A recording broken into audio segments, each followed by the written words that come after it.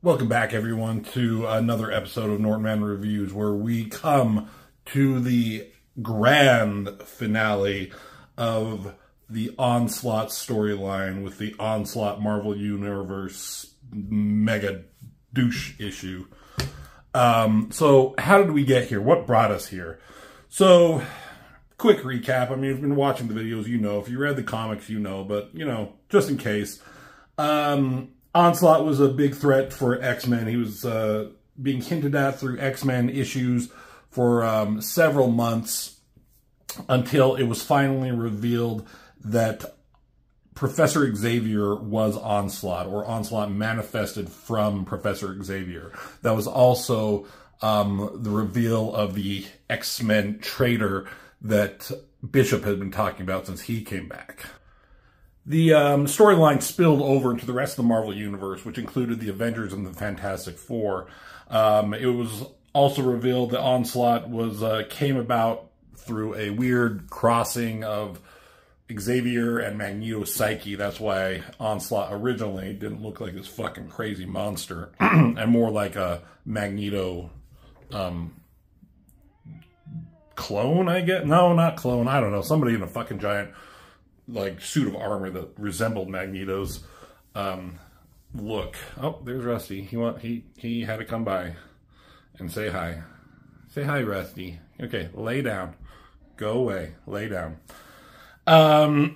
Onslaught had big battles with most of the characters in the Marvel Universe. I actually read somewhere recently, I was kind of like Googling some information about the Onslaught storyline, looked at some other videos, and somewhere I found out that this crossover encompassed over 90 issues of Marvel Universe comics at the time, which is fucking crazy. You know, I'm only going through like what, 8 or 9 issues? I don't know. So it's kind of crazy that it went so wide throughout the Marvel Universe. It's something that Marvel will do later in their publication history, to the detriment of storytelling, I would think, which kind of lost me as a reader eventually. I'll get into that later in a different video. Hi, Rusty. So, Onslaught took control of a large fleet of Sentinels. They attacked New York.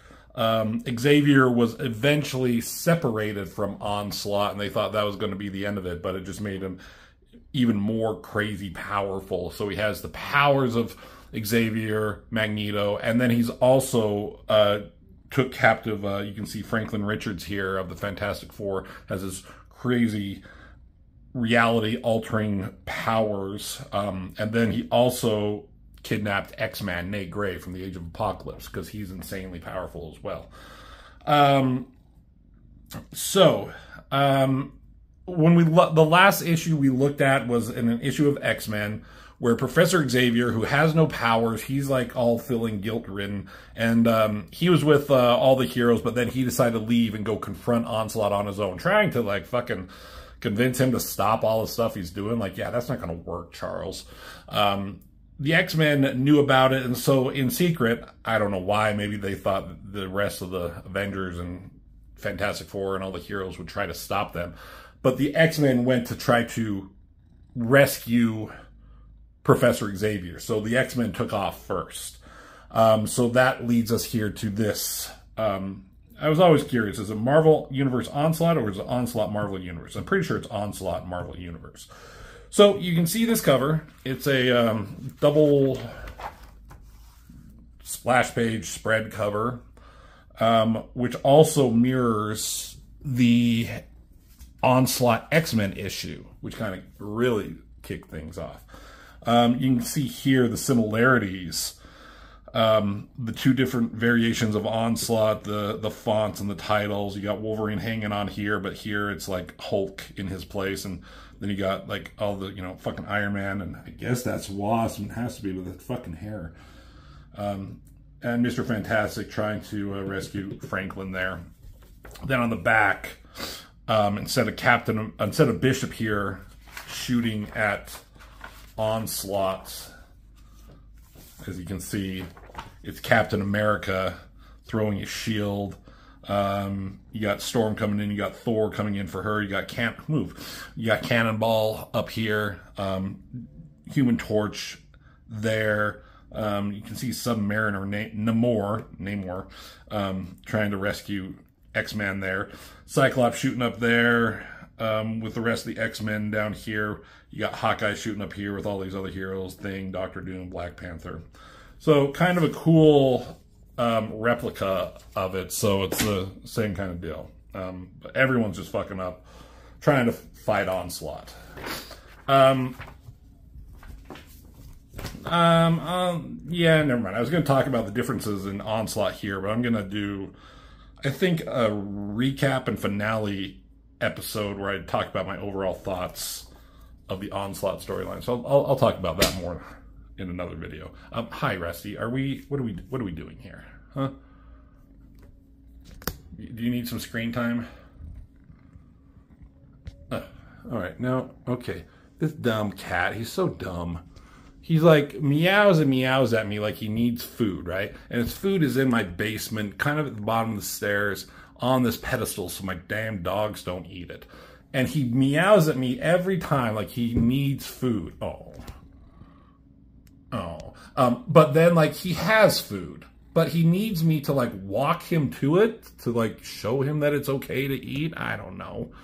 It's kind of adorable and kind of goddamn frustrating. Okay, Rusty. Thank you. You made your appearance. Now, you can fuck off now, okay? Oh, okay. Move out of the way. See you later. His tail. All right. So let's get into the comic. Yeah, Onslaught Marvel, it says down here. So, oh, with great power comes what? I don't know. What do you think, Rusty? Scott Lobdell, Mark Waid do the plot. Mark Waid does the script. Adam Kubert, with an assist from Joe Bennett, does the pencils or the art. Dan Green, with assist from Art T-Bear, Tim Townsend, and Jesse Delperdang. Delperdang does the inks. Plus some guys, Steve Bucceletto, colorist. Steve Bucce does the enhancement on the colors. And Richard Starkings and Iconocraft do lettering. Cool. And then an editor-in-chief. Who gives a fuck about that? So we got Uatu the Watcher. And he's been hanging out, taking note of everything. He's been chit-chatting with Apocalypse. He's been in the storyline. And now he's, I guess, talking to us. I am the Watcher, chronicles of history. For countless eons, it has been my task to observe the shining blue orb men call the Earth. Cool. To chronicle the grand ascension of the human race, the splendor of its achievements, and the glory of its heroes. So, like, I get to watch Earth. I get to see all the crazy shit they do with its heroes and everything. My job is done. I'm going to go back and I'm going to look at the art. Like, this is Adam Kubert. I've talked about him quite a bit here in my videos. He has a distinct... I really like him. Him and Andy... I like Adam a little bit more. They both can do some weird, crazy proportions. Are they trying to outdo each other sometimes? But, I mean, the Watcher is supposed to be this guy with this big head. He looks like... I mean, you see those episodes of Beavis and Butthead where they look like the Watcher? Those are funny. But this is... It's a cool image of the Watcher, kind of unique. I like all the shading under the noses and all up on the head and up under the chin there. It's all well and good. See, people can't see it if you get in the way. Okay, go away, Rusty. So he's showing, like, you know, all this devastation, and my job is done. Because New York has basically been fucked up, like it always is. Like, you got to put everything in New York. Poor city. Look, this moon. That's weird. I'm sure they just added that in there later, right? And then he goes off to say, I was witness to a unique wonderment, a span of time when blah, blah, blah. An era in which the measure of a hero's God gauged not by his power, but by his nobility, by his strength and his heart, blah, blah, blah. It was an age unlike any other, and this is the story of its end. But is it really? No, this is just a fucking footnote in the Marvel history. I mean, I understand you can't just, like, end it. You can't end the fucking Marvel universe on something like this. It's going to go, and, like, they're going to have to think of other threats that are bigger and bigger and bigger. And it just, I guess... But for us at the time, this was a pretty big deal. So you got Onslaught in his fucking crazy form, and he's talking with Charles Xavier down here, and it just gives, again, a recap. The Watcher is talking about Onslaught and everything he's done, where he came from, and what he's doing, why he's doing it. And it got to a point where he wanted to create the Age of Apocalypse world, where mutants were just in charge of everything. You know, that's kind of a Magneto ideal. But when he saw... He looked in the mind of X-Men, Nate Gray, even though he had other people from that reality that he could do it with. He saw what was going on and how mutants were fighting against each other so much. And they basically destroyed that world in one form or another. And so now he's fucking pissed. He's like, he doesn't want, he might, I think he says it down here, but he basically wants to lay waste to everybody now. He's like, I don't give a fuck about mutants anymore because they're just going to ruin everything. So, everything is like going according to plan. Everything, only one thing sort of his way, Xavier himself, but he doesn't have any powers. So, Xavier is still just like talking shit to Onslaught, even though, you know, he can't do shit about it. And he says, you are not my equal. You are not unstoppable. You're a piece of shit. You don't have any humanity. That will be your downfall. I rather doubt that, Charles. Yeah, I kind of doubt that too, Charles. I think it probably has to do with, probably, you know, plot armor and stuff that the Marvel Universe has. You see how fucking huge he is as he's hunching down over him. He says, I have no use for humanity in any of its forms, especially not that mutant race you coddle and protect. So, we'll turn this over to this side, because you can see Onslaught gets bitch slapped by multiple powers, and Rogue comes in flying. She grabs the professor. Rogue, what are you doing here? Riding shotgun. What the fuck does that mean? Whatever. So, the X-Men are here, and they're going to, like, take one final shot at Apocalypse. Onslaught. Jesus Christ. You ready, Cyclops? And willing. X-Men, on my signal. Jean, you and Storm hit 'em high. Gambit and Bishop, you take 'em low. Cable and Wolverine hit 'em hard. And me and boring as fuck Joseph and Rogue, we're going to go... have tea time, I guess. These guys, what are they going to do? But whatever. Boring as fuck Joseph says, as of now, the Onslaught is finished. Cool double page spread. You got to go sideways, I guess. I mean, Adam Kubert does this a bunch where he feels like, oh, I got to draw it this way. It's fine. So, yeah, Cable's there. Stupid Wolverine is there, and they start fighting, but Onslaught uses his magnetic powers that he has from Magneto, and uproots the Earth, and so the X-Men are fighting, and Professor Xavier is watching, and he's basically saying like, oh, he's so proud of them, you know, this may be their last day. As he looked from the sidelines, he could never be more prouder because it's possibly their last. Oh my gosh, I'm so happy. But it's just in these like little tiny panels that they're doing anything. And then, but then they get fucked up because Onslaught is just too powerful. And then this is kind of a cool moment. I like this. Silence filled the air. All was lost. And yet through the haze of the dust, Xavier sensed a coming. He doesn't have his powers, but you could just, you know, through like the smoke and the clouds, you see Captain America's shield there, see the fist of Thing and Thor's hammer, Invisible Woman's boobs, and Iron Man's helmet there. Just kind of brief moments of like the best parts of them, if you know what I mean. And bam, there's the Avengers and Fantastic Four and a few others. And it says here, since the coming of hope, of courage, of marvels.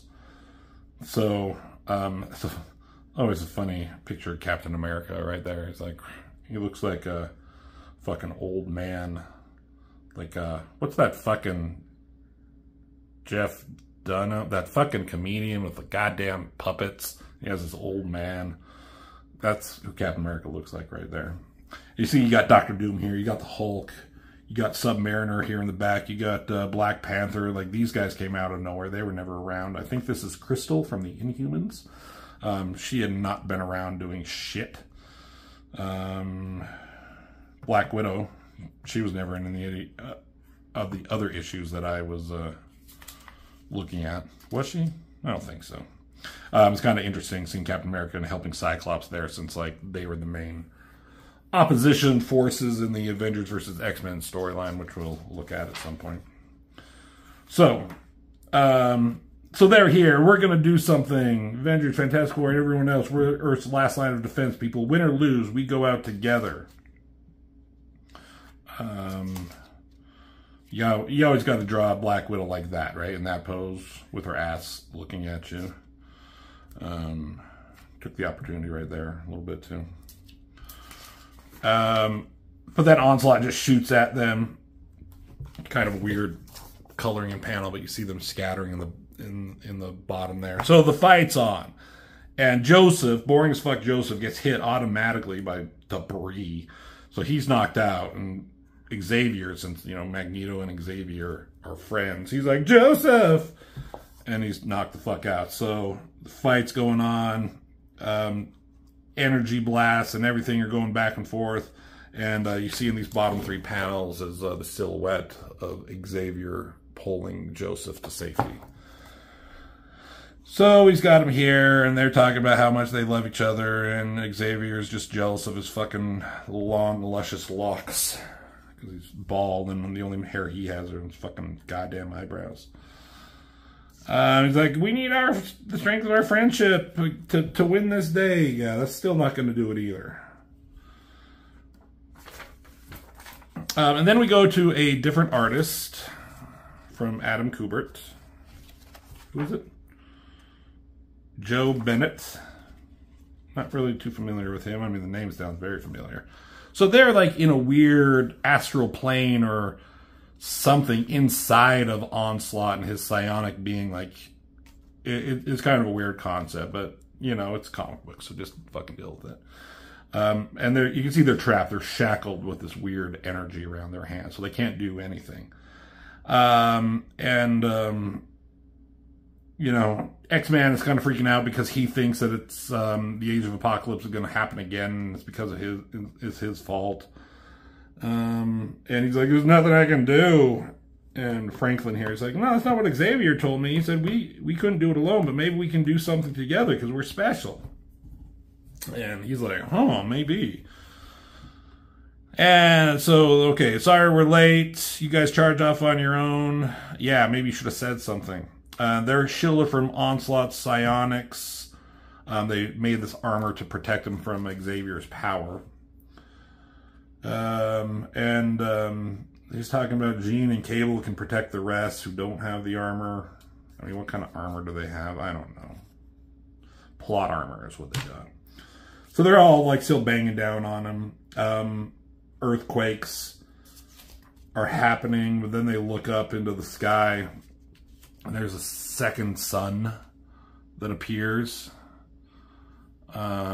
It's filling the sky, it'll melt the earth, and like, yeah, that's not going to happen because the gravity will kill us first.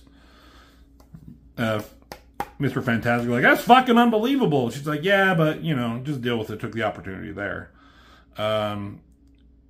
You know the rules of the universe. Franklin doesn't know, so whatever he thinks can basically make happen. So Cyclops taking charge. He tells Thor and Storm with their elemental powers to keep the upheaval, contain the upheaval with their, I just said elemental powers, Jesus. So they're still in here. They're still talking. What do we do? How do we do this? X-Man's like, gosh, this little kid, this 5-year-old is like keeping it together better than he can. telling him like, hey, be strong, be courageous. And they're like, we're special, we're powerful, so maybe we just need to like concentrate, you know. And he does, and they're able to get these like weird psionic shackles off of themselves. So they're trying to bust free. And from outside, Cable, with his telepathic powers, it was able to make contact with these two in here.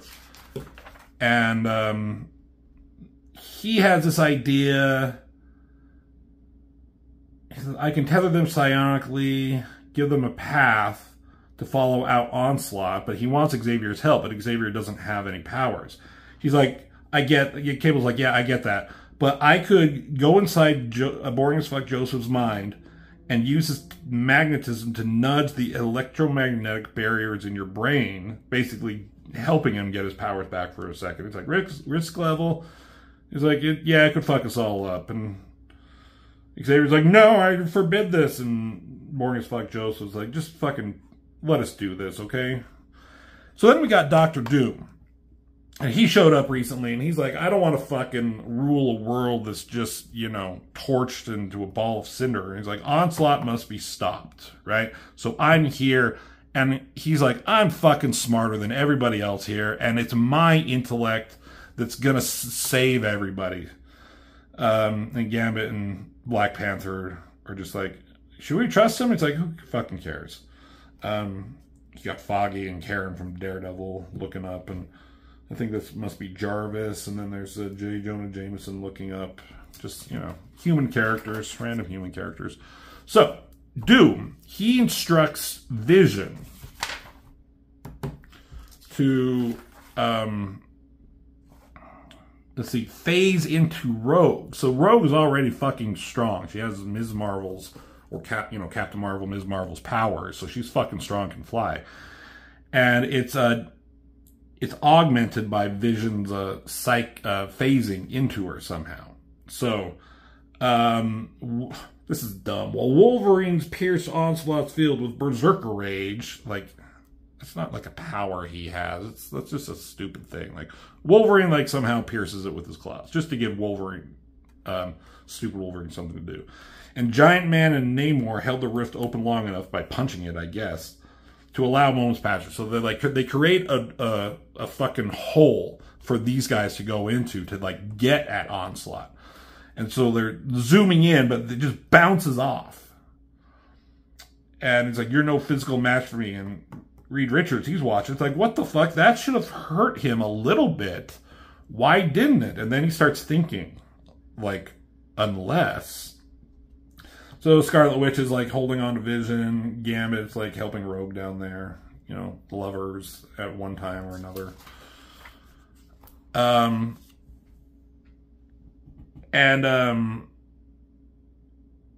But Doom's plan did kind of work. The force barrier is fading. Because it didn't hurt him, but he had to like, he's forced to relinquish control, and he's like yelling like a goddamn baby. And it's like, this is our chance to, like, get at him. So Hulk comes up. He's like, send me in. I can take him. But he talks to Jean Grey. Phoenix here took the opportunity. And he says, you need to go and telepathically turn my brain off. Turn Banner off. Shut him down. It's like, what, your human side? He's like, the human side is my control side. I need to not be in control. You just got to let the rage out. It's the only way. So she's like, okay. So she goes in, she talks about who's Betty. It's like, don't worry, just leave me that. And she talks about all the pain that the Hulk has gone through and has had to endure. And then she starts asking, like, Banner, are you there? And he's like, Banner is puny. Hulk is strongest there is. So Hulk, no human side, no control, just fucking rushes at Onslaught. And it's like, Hulk will stop Onslaught. No one beats Hulk. And like the little fucking tail here of the word bubble is pointing at Onslaught, but it's fucking Hulk saying it. So, like, rage-filled Hulk is going at Onslaught. So, while all this is going on, everyone else is rushing forward to help somehow. But Reed Richards and Sue Storm Sue Richards, whatever her name is, Mrs. Fantastic. They're just talking about, oh, we love each other, and we were the first. Fantastic Four was the first, so what if this is the end? And don't say that. You know, we'll make it through. This world will go on for our son. So they're just having kind of a moment there. Every blow unleashed by the Jade Giant, this is the Watcher talking, unfettered more of Onslaught's might. And so they start pooling their powers, helping each other. You know, you see Boring as Fuck Joseph helping Iron Man with his metallic armor. Quicksilver and Vision, it says, putting aside old rivalries. I guess they don't like each other. They're holding on. Rekindling old feelings. You have Crystal from the Inhumans and Johnny Storm, even though I think she's married to Quicksilver here. Man, mutant, or God, nothing would stand in their path. That's a weird muscle right there with the anatomy, right? Could I do better? Maybe. I might look at some more reference, but maybe they didn't have time. It's fine. Forward they strode, blah, blah, blah. So it goes back to Adam Kubert's art here. And you see from the perspective of Captain America, he's looking to his left to see his Namor. Human Torch going forward, looking to his right, these Avengers going, and then he looks up, he sees Falcon, the stupid Red Wing, flying above him. They're comforted by the knowledge that there's no better way to go than beside old friends. So, yeah, Cap, he's proud, and he's happy to be with his family. I mean, his friends. So then it goes back to the Hulk and Onslaught, and they're just beating the fuck out of each other. Boom, big punch there, punch to the Hulk there. You can see how, like, strong Onslaught is. And then he, hits him right there pretty bad. And there you see, you got fucking Stan Lee as a postal worker. Step aside, youngster, neither sleet nor hail nor... Shut the fuck up. And then, so Onslaught has him pinned down. And he's like, I'm going to take out everybody. Humans and mutants. Have I forgotten anyone? He's like, just the Hulk. Makes him mad. The madder Hulk gets, stronger Hulk gets, and Hulk is angry. And he just unleashes all his anger into this one punch. And it just, like, sends out a shockwave, boom, throughout the city. Like, just the force. Sounded like a nuclear blast, they say. And then the dust settles and clears. And they see the Hulk, his like lifeless body right there. But they also see another body next to him, a human body. And it's Bruce Banner and the Hulk. They're separated. And somehow Gambit figures this out. Don't know, mon ami. Maybe Hulk pounded the reality-changing powers out of Onslaught.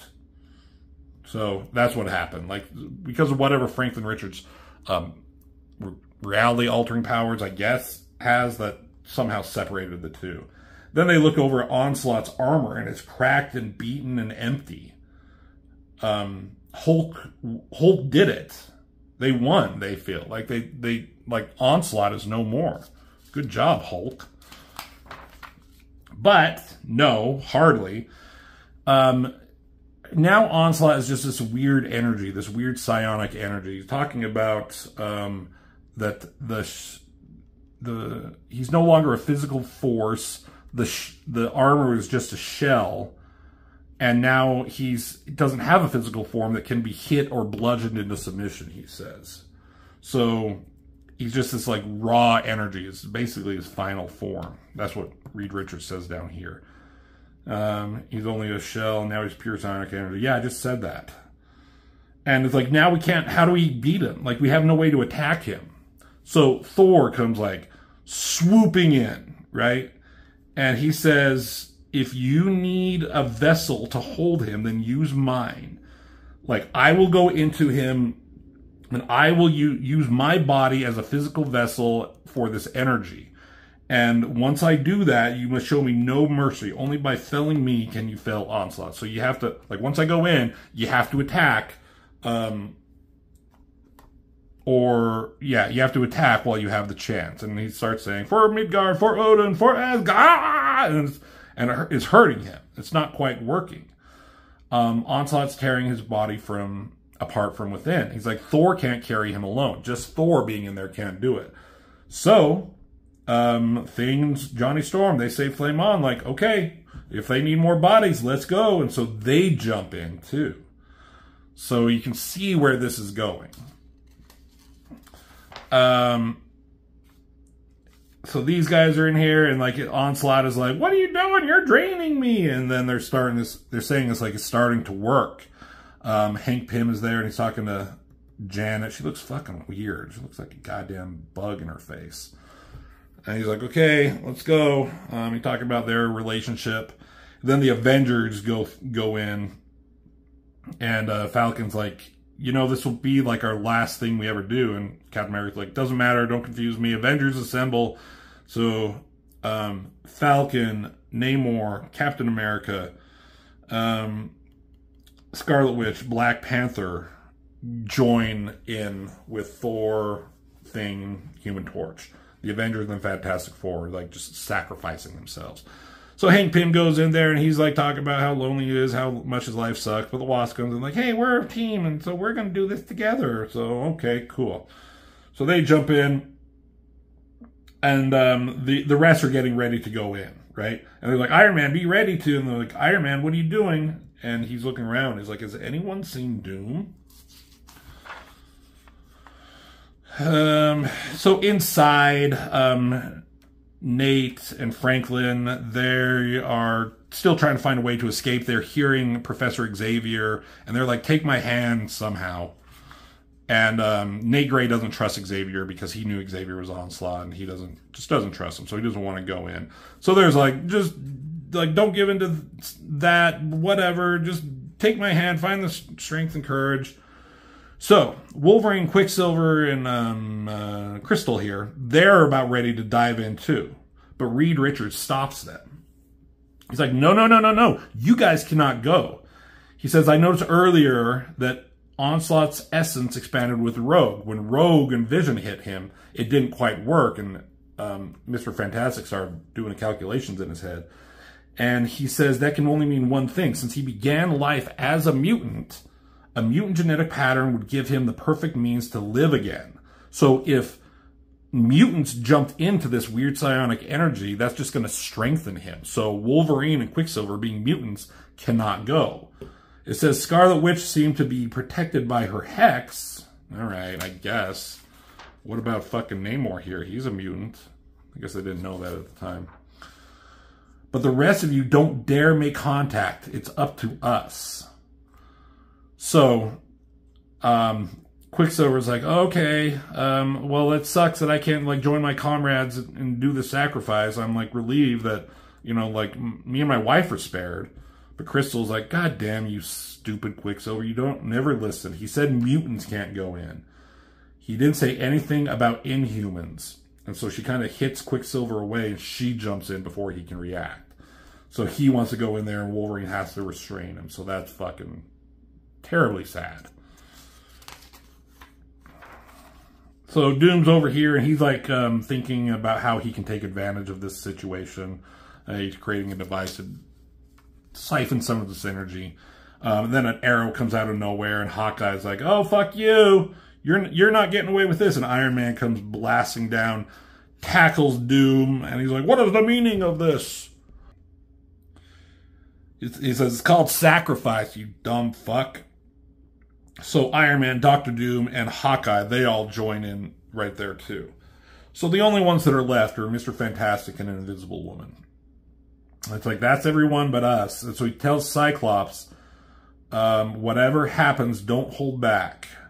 The X-Men have to hit Onslaught with everything they have in order to blast him out of existence. Otherwise, what we've done here today will be for nothing. So he's like, okay. So once they jump in, the X-Men just have to, like, fuck them up as best they can. So these two were the first, I guess, and now they're going to be the last in this moment. And on your count, they say 4, 2, because there was Fantastic Four, now there's 2 of them, I guess. And they jump in. So Cyclops orders the X-Men to attack. So everyone's just attacking with everything they've got. Even stupid Wolverine just clawing at it with his bony claws and his stupid mask. Rogue's punching it, I guess. But all the rest are, throwing their cars, throwing energy at it, just hitting it from all, just bombarding it. You could say they're giving it an onslaught of their powers. And on the side, you see Hulk and Banner here. And Banner wakes up and he just sees, like, the shell of the Hulk right there. And he doesn't quite know what's going on, but I think he does. And he just joins in the best way he can. And he just kind of, like, lumbers in, stumbles in, I guess. And that kind of is the final dotting the I. And Onslaught explodes. This huge explosion is happening here. And from within, Nate and Franklin are still there, and they're like, Onslaught's vanishing. It's now or never. So he finally, like, trusts him. They take their hands and they fall out.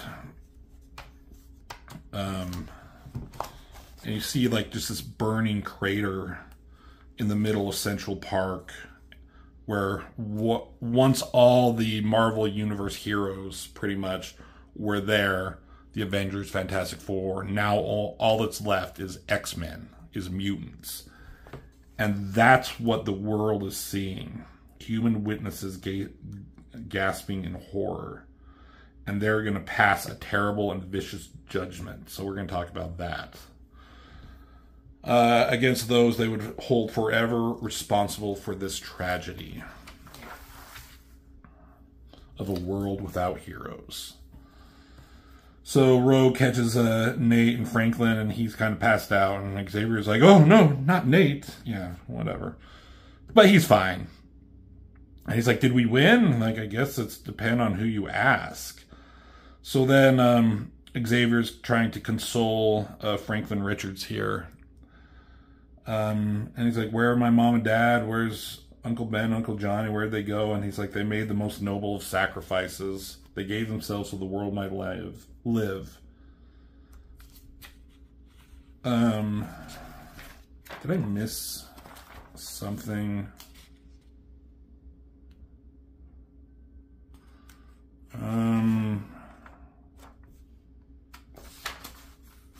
Hold on. Okay, I did miss something. On this, it kind of says here, as humanity's bride has faded from existence, mother and son grasp for each other one last time, like before she went into nowhere. And in that moment, time and space froze, reality warped, and perhaps hope was reborn. Reborn. Get it? So that's when the humans start seeing all the fucked up shit that happened. So, now there's this fucking ball right here out of nowhere that they're kind of focusing on, And he's asking Xavier, it's like, they'll be back one day, right? And he's like, you'll see them again, I promise. In the meantime, if you hold them in the heart, you'll always be with us. But not really. And so X-Man and Professor Xavier go up on top of a rooftop, and they're talking about the heroes and the sacrifice they made, and how Nate, X-Man here, really didn't get a chance to know them. And he's like, if there was anybody like them, Avengers and Fantastic Four, on my world, maybe it wouldn't have ended up the way it did. And it would have been a better place. And he's like, I know they made a difference here. So, cuts back to Watcher, and he's chit-chatting with Apocalypse, because he's around for some reason. And he's like, cool, a tale of survivors, the fittest surviving, my favorite kind, but there's another age dawning, an age of apocalypse. Yeah, you say that all the time, apocalypse, and it never quite happens, right?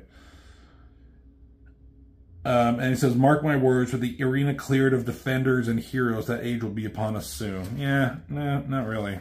Perhaps, or perhaps a different day is at Apocalypse, a day of new possibilities, of heroes rediscovered and heroes reborn.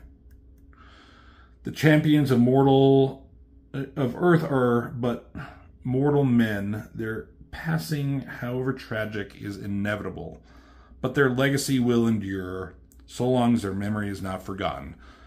And so the saga continues in The Heroes Reborn, Fantastic Four, Captain America, Iron Man, Avengers by Jim Lee and Silly Rob Liefeld and Whiz Portacio. And that's the end of the comic. So, kind of cool. Big battle. I guess ultimately a fitting way for the story to end. Is it everything you'd hope it would be? I don't know. But it was what it was. So, I think I might do another video that is kind of a prologue of this, of a couple of issues of X-Men, showing the fallout of what happened here. And I think I'm also going to do another video that just recaps everything, gives my final thoughts on this big, long, epic saga of Onslaught. So stay tuned for that coming real soon. So thank you for staying here to the end. As always, hit that like button if you could. I'd really appreciate it. And thank you for watching, and I'll see you in the next video.